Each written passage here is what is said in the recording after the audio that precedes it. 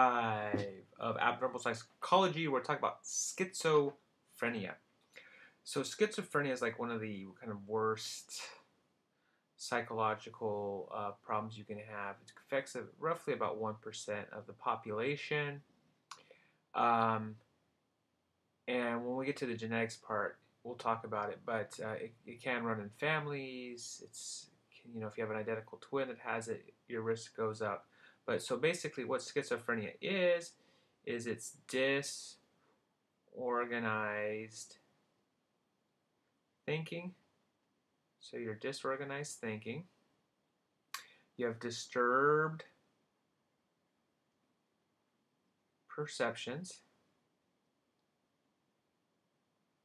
And you have inappropriate emotions and actions. So you might get too excited, you might be too mad, you might, whatever the situation is, you spill a cup of water, you might flip out, just go back crazy on it. And you might also get way too excited for situations. So disorganized thinking, disturbed perceptions, and inappropriate emotions and actions. Those are the 3 hallmarks of schizophrenia that you need to have known. One of the things that's very common with schizophrenia is delusions. Delusions are disorganized thoughts. They may result as a result of a breakdown in selective attention. Remember, back from sensation and perception, our brain's taking in all these different sensory inputs, and it chooses to selectively attend to only a handful of them at any one time.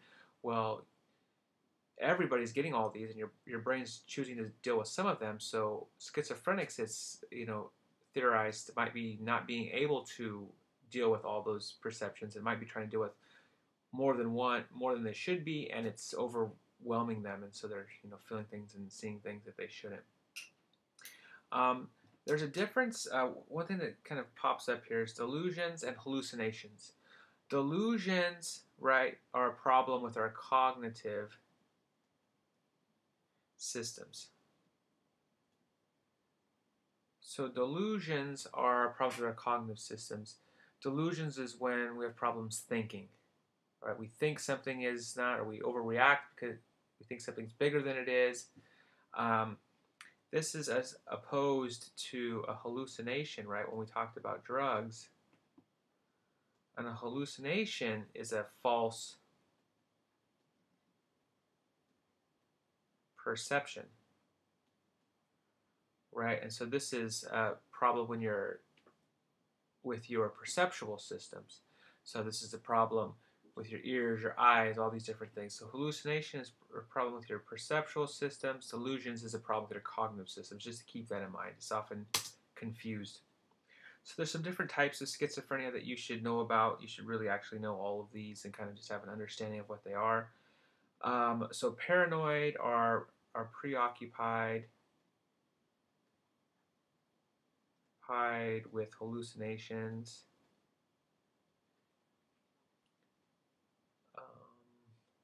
Their hallucinations often are, persecution or grandiosity. So they might think that, the aliens are coming to attack them and they need to get out of here, or they might think, that they're the king.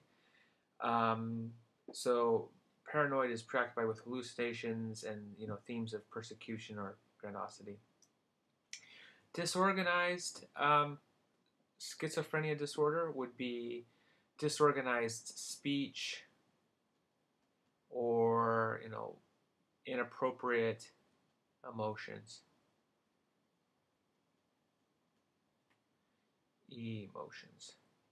So you might talk different.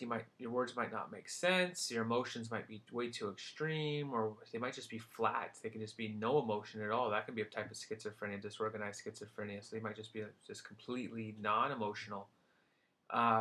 So there you go. So paranoid, hallucinations, disorganized, inappropriate speech or emotions. Catatonic is immobility. So if you see somebody who has catatonic schizophrenia,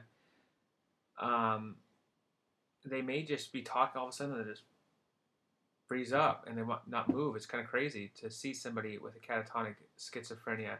Also, they might have extreme negativism, or they might repeat words all the time, or repeat your words and your movements, and so it's a number of different things. So might freeze, might repeat your words or movements, might be extremely negative. Those are kind of some symptoms of that.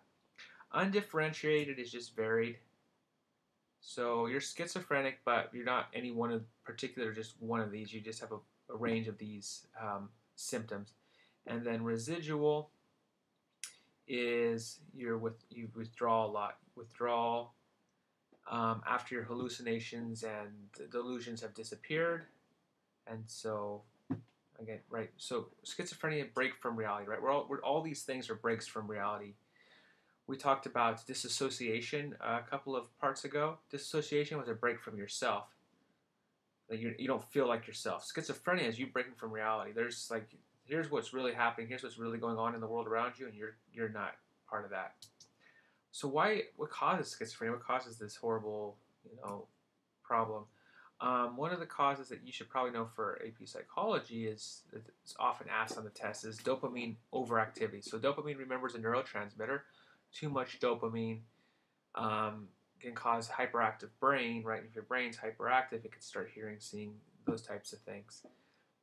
So dopamine overactivity is a big one that you should know. There's abnormal brain activity and anatomy. That's kind of some reasons now. So they're with PET scans, and they're doing these different scans of MRIs and whatnot of your brain. They're seeing some enlarged sacs in particular parts, less dense gray matter in part of your brain, as you can see here. Somebody who's seeing some hallucinations, has an overactive. These people are seeing the same image, overactive parts of their brain. Schizophrenia definitely runs in families. Like we said, if you have a parent who's schizophrenic, you have a 10% chance, higher chance of getting it. A mother who's schizophrenic. If you have an identical twin who's schizophrenic, you have the biggest chance. You have like about a 40 to 65 or so percent of getting schizophrenia as well. So that those twin stays, right? They show big time that that's genetic, or that at least genetic plays a role. Psychological factors. It used to be thought that, like in the older days, that a mother who was apart and wasn't caring and loving could cause a child to be schizophrenic, which isn't really, we've shown not true anymore. That used to be a thing. But the key here, like a lot of things, is that all this stuff plays a role. So it's not any one factor, it's a combination of everything that we think plays a role in schizophrenia.